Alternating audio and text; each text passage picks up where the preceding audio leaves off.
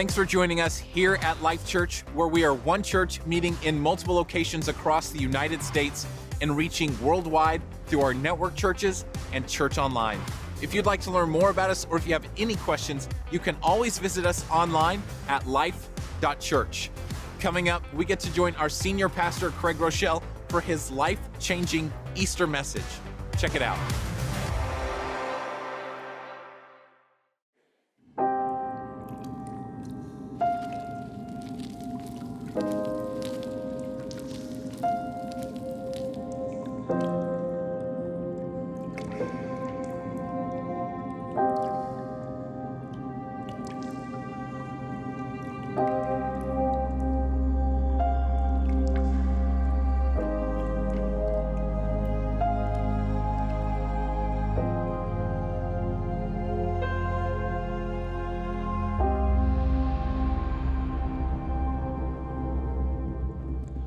Well, it's amazing that this weekend, with literally millions and millions of other Jesus followers and hundreds of thousands of churches all over the globe, we gather together to celebrate the greatest event in the history of the world, that 3 days after the death of Jesus, the stone was rolled away, the tomb was empty, Christ was not there, he is risen from the dead, and because of that, we gather together to celebrate the goodness of our Lord and Savior, Jesus Christ.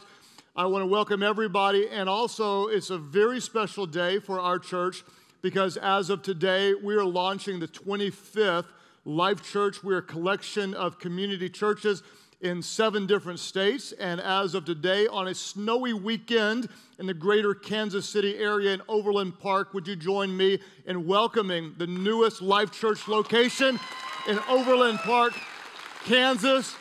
We welcome all of you. We are so thankful to have you joining us in the greater Kansas City area. Next week, we're launching a brand new message series. It's called Love Like Jesus. I tell you, we're starting a new series because that's the best week to bring someone so they can get in on the ground floor. What I want to do today is I want to talk about one of the big questions in life.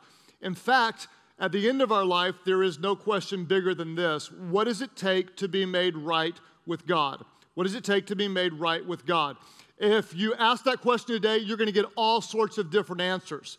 And you have to admit, no matter what you believe, whatever your spiritual background is, maybe you don't even have much of a spiritual background, but we live today in what I would call a very spiritually pluralistic society.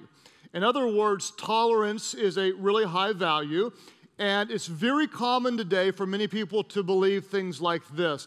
All roads really lead to God. It doesn't really matter what you believe as long as you're sincere. All world religions are essentially the same anyway. In fact, when I was going to seminary, I commuted with 2 different people, and it was interesting the different beliefs as we were going to seminary to study to become ministers in our own different fields. I actually studied with this one lady, and she believed that she was reincarnated. And so I didn't, and so we'd have these really kind of heated and fun discussions. We liked each other and respected each other, but disagreed. And she would say, you know, whatever you love in this life is evidence of what you once were in a previous life. And so I said, what did you love? She said, well, I love trees and I love France. And so she was convinced that she was reincarnated and she was once a tree in France. So the other guy in the car, he was going to jack with her, just have a little fun. He said, now let me understand this right. So whatever I love, that's what I once was? And she said, yes. He said, whatever I loved, that's what I once was? He said, well, I was a bunch of women in a previous life because I love women. And so that's what he said. Well, she was trying to get me to talk about what I was, and I said I wasn't reincarnated and such. And she said, well, you know, what if you were? I said, I wasn't. And she said, what if you were? I said, well, let me get this straight. You were a tree in France. Okay? I was a dog in France. And I lived close to your tree. And anyway, we were friends, but we disagreed.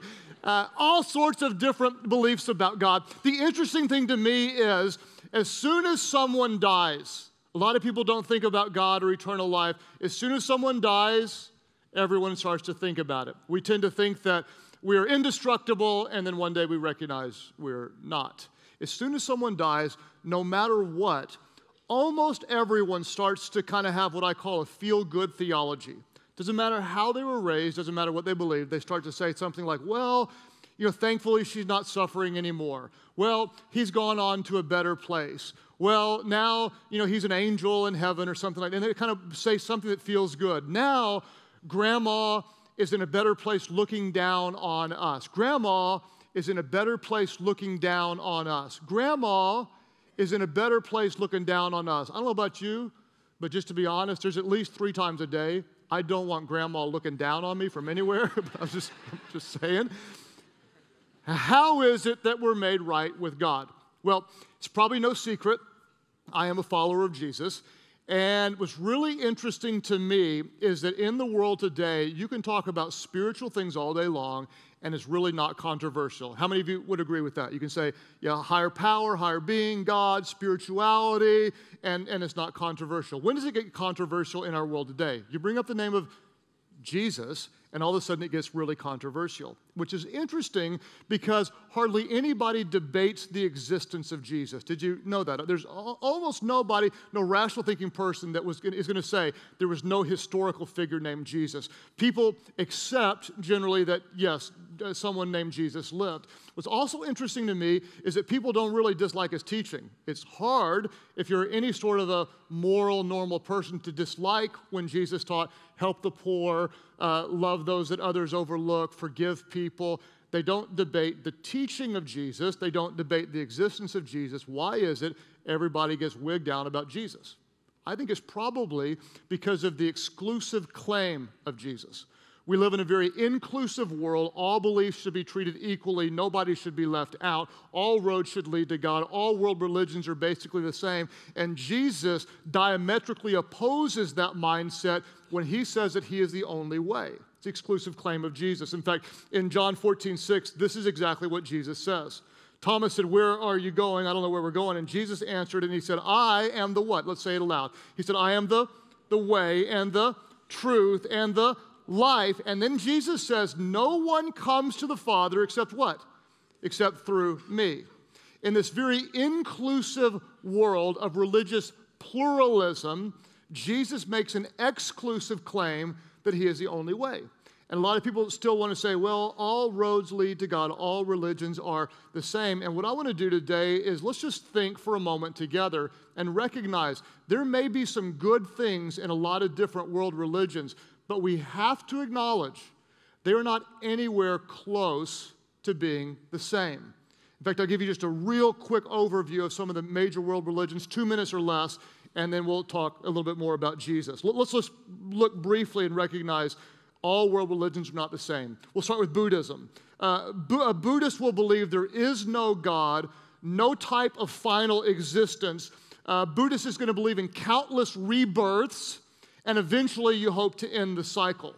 You contrast that with Hinduism, and a Hindu is going to believe in a God, an impersonal God, that is approached through deities or statues or idols.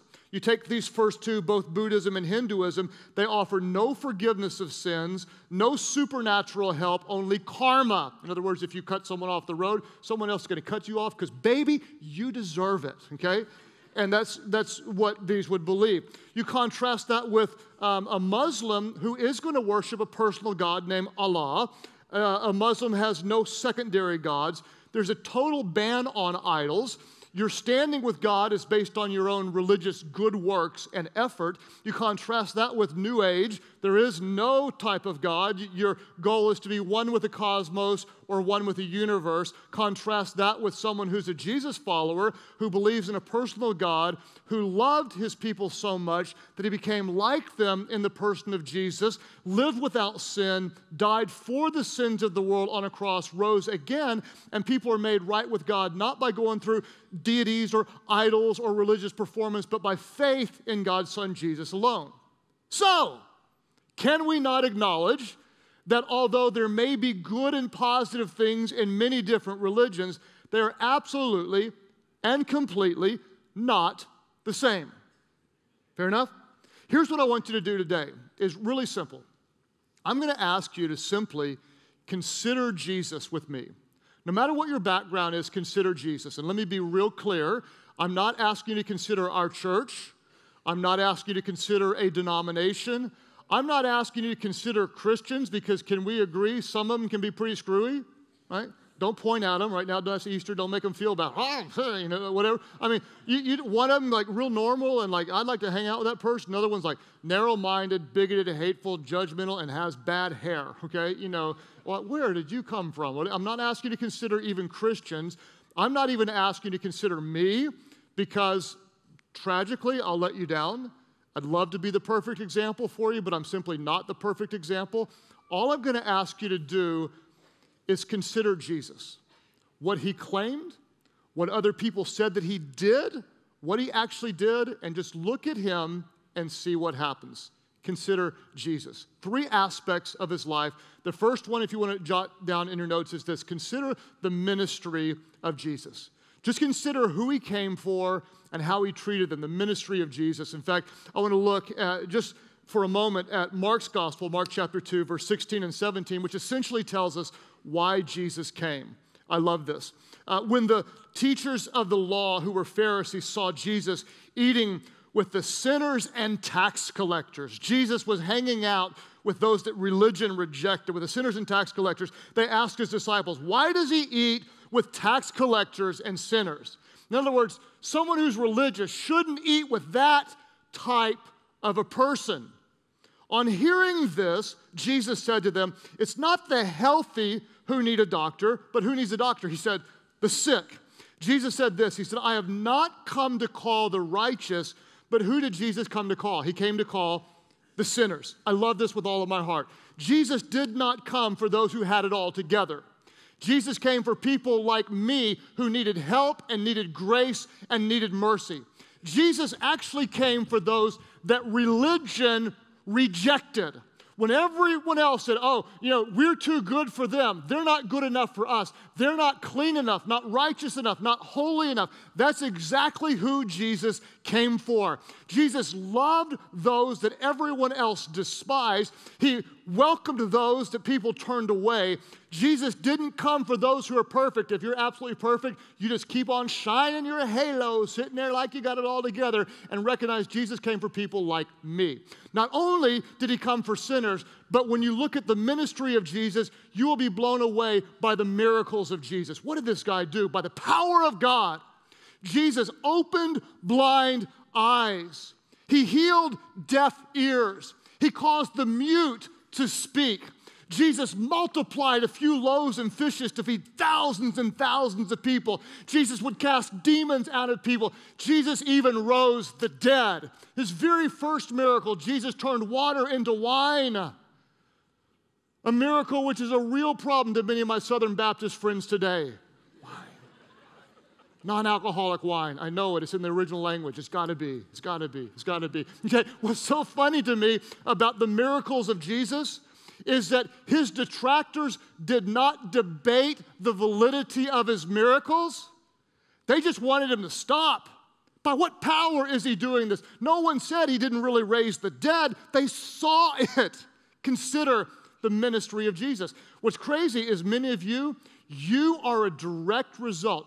There are literally thousands of you at churches across our country and beyond. You are a direct result. You are a miracle because of the ministry of Jesus. In fact, if we had time, there are literally thousands upon thousands upon thousands of you who could say, this is who I was and who I am now. This is the way I was, and I'm not that way anymore. I was a mess, and I've been transformed. I was addicted, and now I'm free. I was full of hatred, now my heart is full of love and grace. You are different because of the perfect work of God's Son, Jesus Christ. Consider the ministry of Jesus.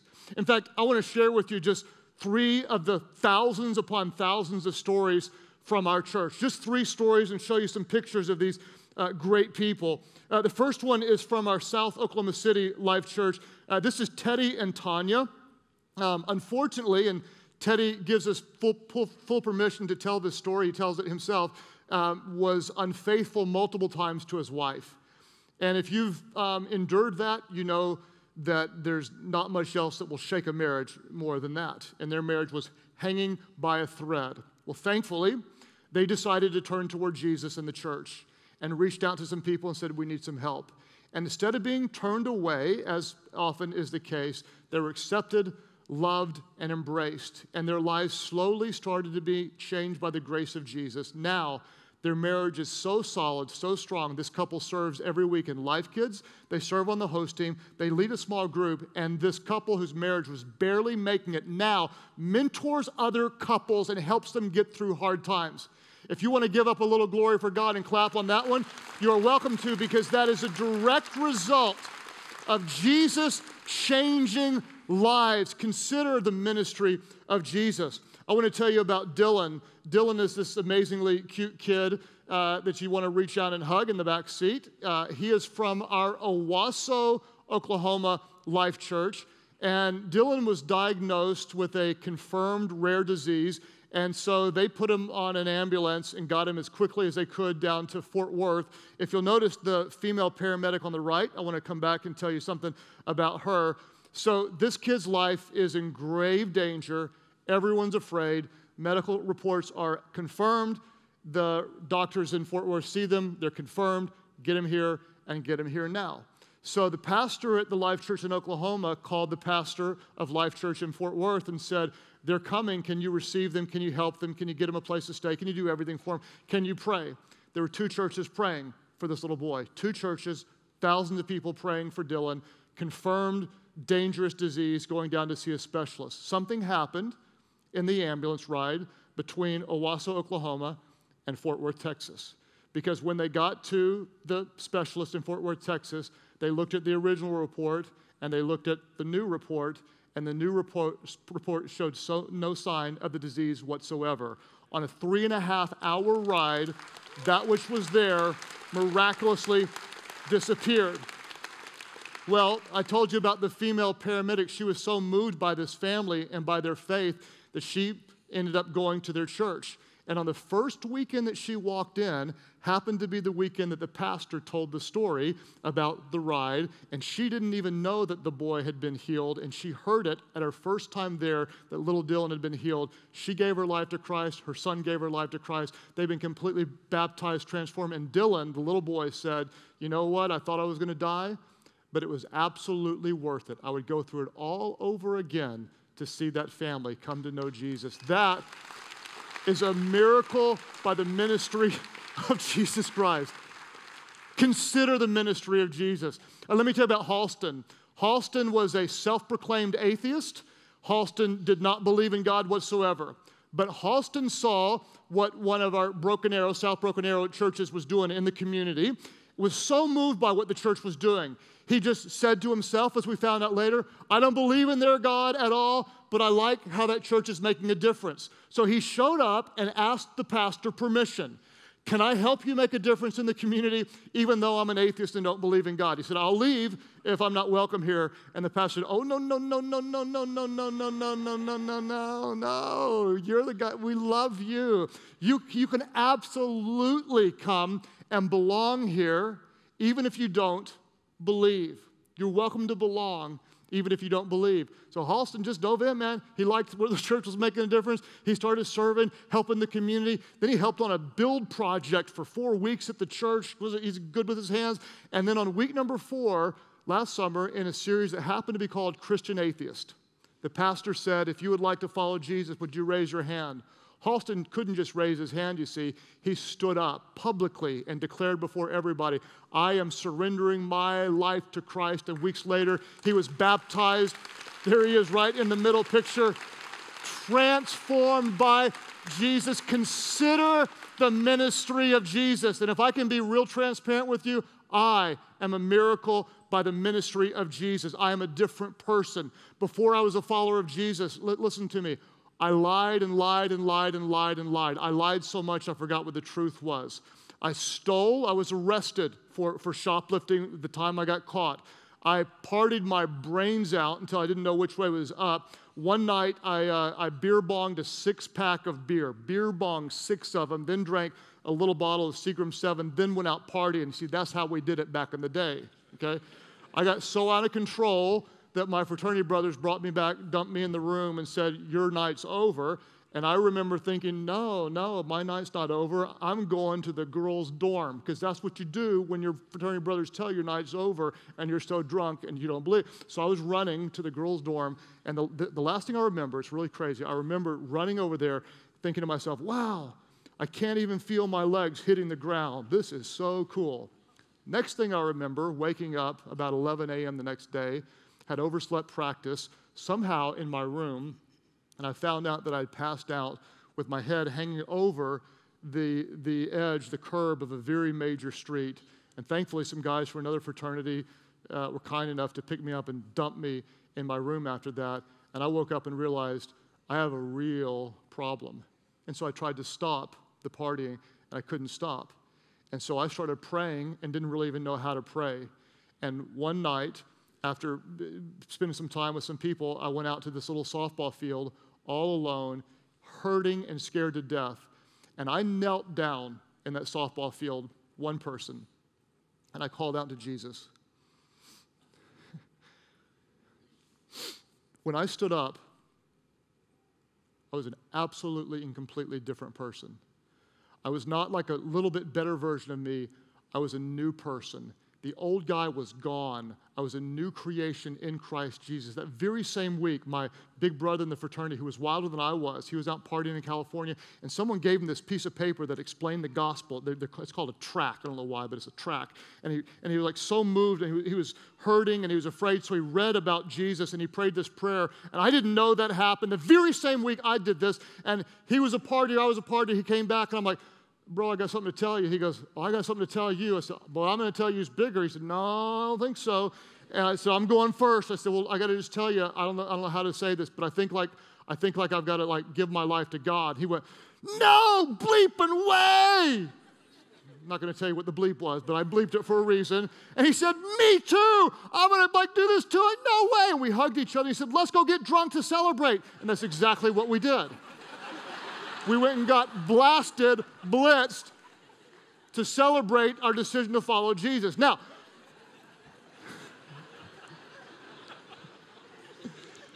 just for the record, okay, if you decide to follow Jesus today, I'm not advocating you go and getting wasted, high, drunk, or stoned, okay? That's not what I'm saying. We didn't know any better, but that's where we were. That's what we did. We had no idea. And so I stand before you today, not as a person who's decided to follow God and is a bit different. I am a person today who's a new creation in Christ Jesus. The old is gone, the new has come. I have been transformed by the power and the presence of God. I am not who I was. Consider it. Consider the ministry of Jesus. The second thing, if you're taking notes, is this. Consider the resurrection of Jesus. Why does the resurrection matter? You see, Jesus was miraculously conceived. He was born of a virgin. He did not inherit the sin nature of an earthly father. He was completely without sin. Jesus lived the perfect life for us. On the cross, he became sin for us. He suffered horribly. And while the creation was mocking the Creator as they spit on him and hurl insults at him and beat him beyond recognition, on the cross, Jesus looked up to heaven and cried out, Father, please forgive them, for they don't even know what they're doing. What kind of grace is that? What kind of love is that from the cross? Then Jesus cries out the victorious cry, it is finished. Into your hands I commit my spirit. And he breathed his last and gave his life. And the moment he did, the earth went dark. The ground trembled. And the Roman centurion, who was not a follower of Jesus, but saw his love, saw his heart, saw his mercy, saw who he was, looked on and said, I didn't believe before, but I believe now. Surely that man was no ordinary man. Surely that man was the Son of God. And just as Jesus had predicted, I will give my life, and 3 days later I'll rise from the dead. 3 days later, the women went to the tomb where he was buried. The stone was rolled away, and he was not there. And Peter, who had just denied Jesus, do you know him? Nope. Yeah, were you one of his disciples? Nope.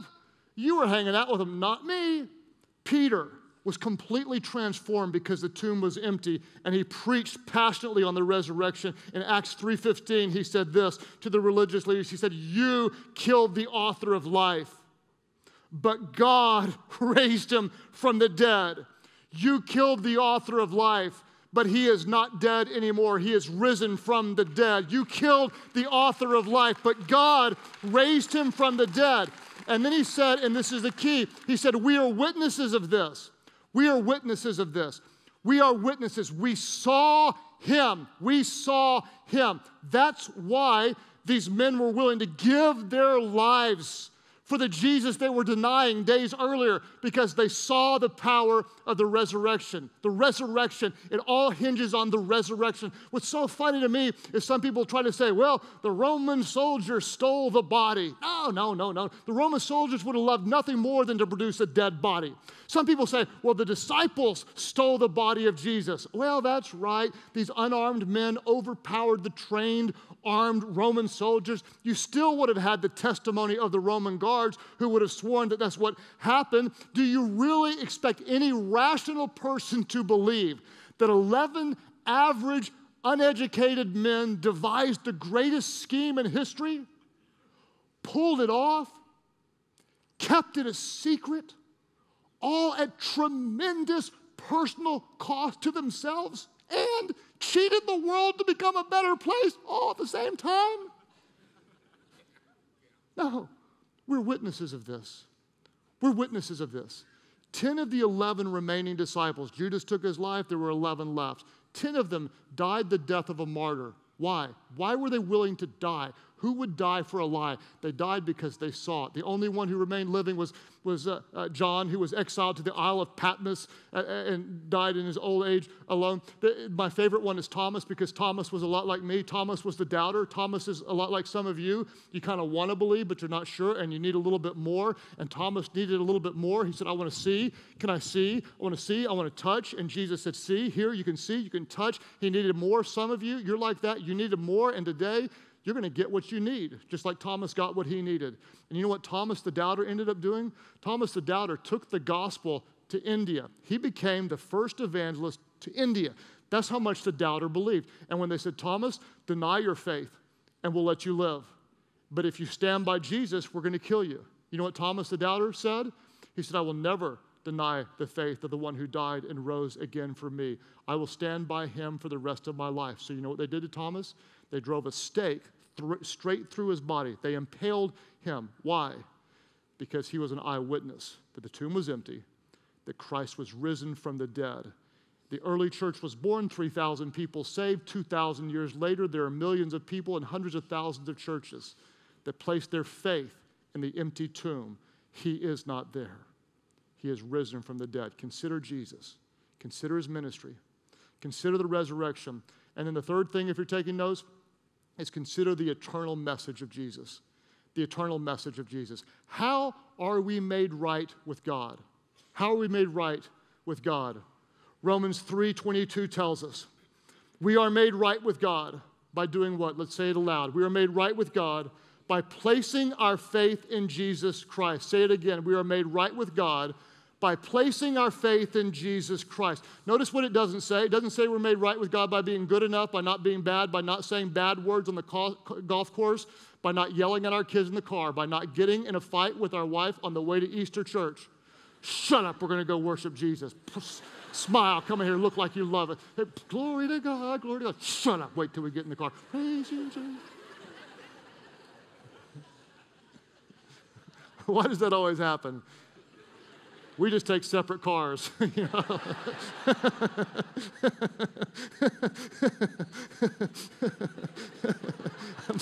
I'm just laughing because it's true.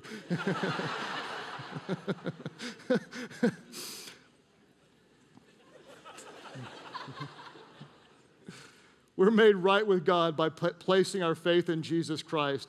And here's what Paul said. We're made right with God by placing our faith in Jesus Christ.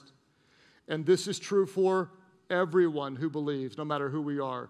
Don't miss this. This is true for everyone who believes. This is true for you if you believe. It doesn't matter who you are. It doesn't matter what you've done. It doesn't matter how bad you've been. It doesn't matter how bad your life is messed up right now. Doesn't matter how many people that you've hurt. Doesn't matter how many times you've sinned. You are not made right with God by you being good enough. You're made right with God because Jesus was perfect and he took the penalty and paid the price for your sins. It's a difference between religion and relationship. Don't miss it. Jesus did not come to start a religion. Jesus came to offer us eternal life. Jesus didn't come to start a religion. He came to show us the love of God. Religion is all about how you perform. Relationship is about how Jesus performed. Religion says if you work hard enough, maybe God will love you. Relationship says because God loves me, I want to obey him. Religion is all about what you do.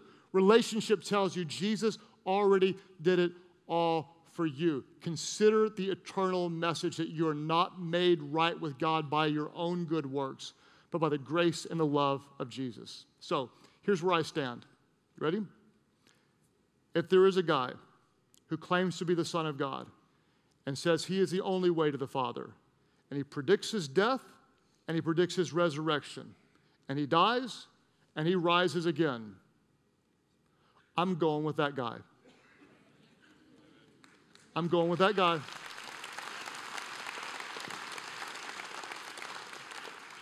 I'm going with that guy because that guy came for someone like me, a sinner who was lost and in trouble.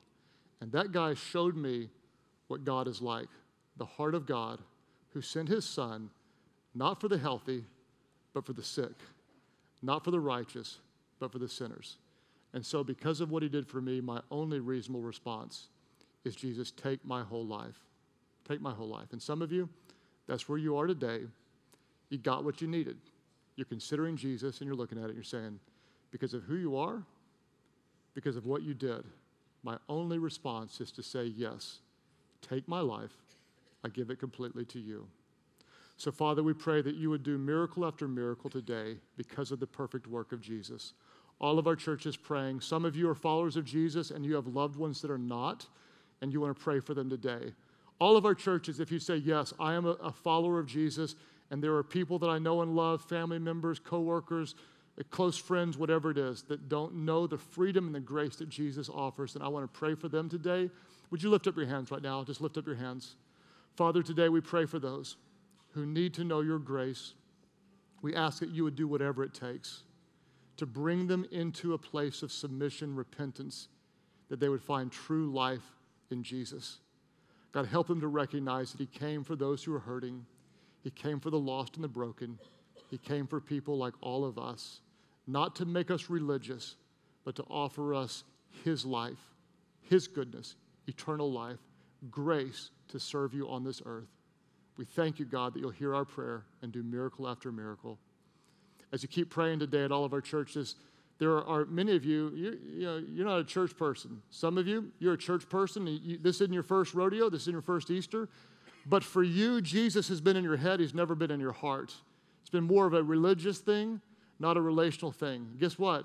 If that's you today, you can let Jesus move 18 inches from your head down into your heart, and you can never be the same again. Others of you, you're like, you can't even believe you're in church or watching church online. You're like, oh man, the roof hadn't fallen down yet, and he's almost done. I think we're going to make it. We're going to make it. We're going to make it. But something's happening to you. You're mysteriously and strangely being drawn toward God. What is that? That is the loving kindness of God. That's his Holy Spirit doing what he does. God is reaching out to you, and he wants you to say yes to his love. At all of our churches, there are those of you, you're about to become a miracle right now. You'll look back years from now on this day and say, yep, that Easter weekend, I walked in one person, and I walked out somebody different. Not a better version of me, but a new version, a new person in Christ.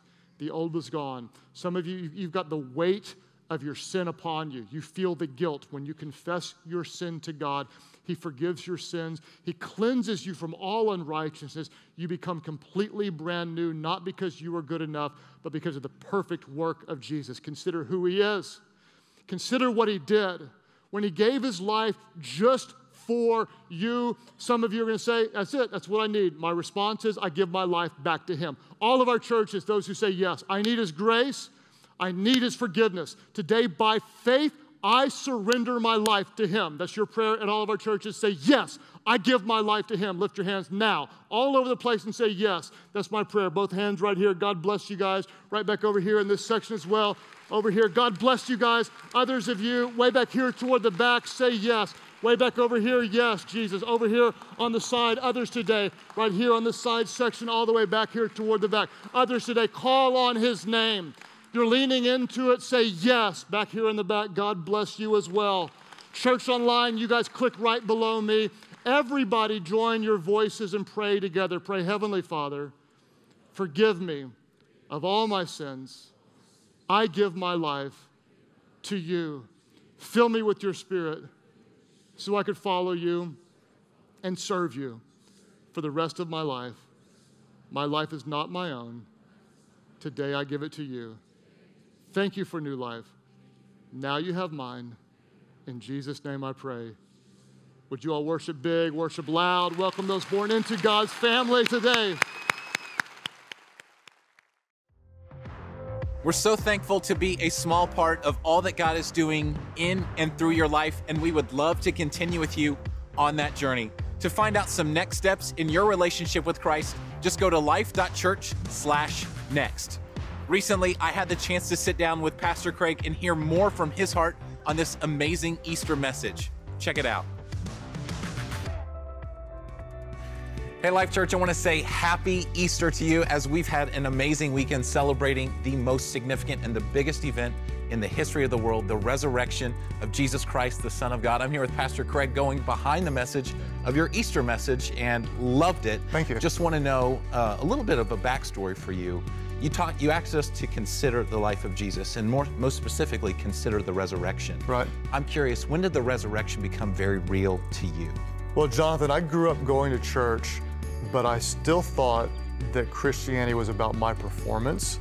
And although I knew the story of the resurrection here, it wasn't until I was in college that I understood it here and recognized that because the tomb was empty, that my sins were forgiven.